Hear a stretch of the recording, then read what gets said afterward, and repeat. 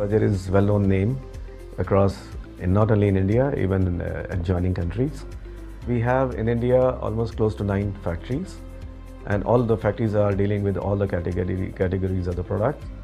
And we have almost 150 branch offices or depots, and these depots are all spread out all across India.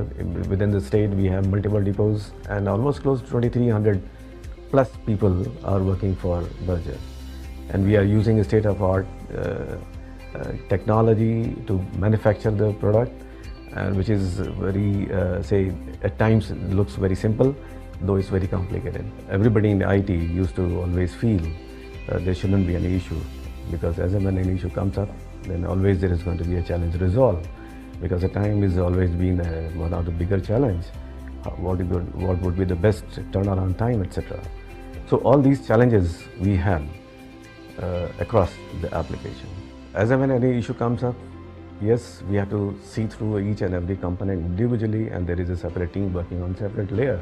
Log analytics, where it is really making a lot of impact, is basically having a consolidated backend environment and user-friendly dashboard.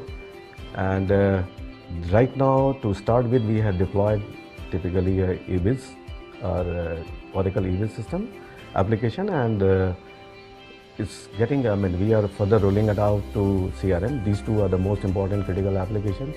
We are also going through a lot of digital transformation. So under this digital transformation, we are bringing in new technology, new applications. So yes, there are critical customer facing applications. CRM definitely happens to be one of them. As I mentioned earlier, it's a revenue generator for us. This definitely is going to be a part of the implementation for the log analytics beside the ERP. As and when there is an issue, the log SR has been raised to Oracle on application layer or database. As a standard process, they will send certain scripts and they will ask for certain logs. Once you have provided, then it has to go through this kind of journey, and the elapsed time is always going to be high, irrespective of whatever you do to expedite it, with all the best of your intentions. But this post-log analytics, learning and artificial intelligence, it has really showed the difference between inefficient system and efficient way of working. That is one, and speeding up the process of resolution. That's another differentiator which I personally believe and experienced.